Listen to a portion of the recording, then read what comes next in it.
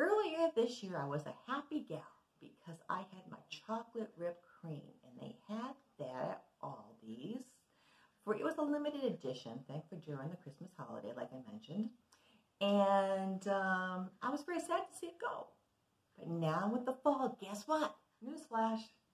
Pumpkin spice whipped cream. Ooh! Well, it's got a really pretty color.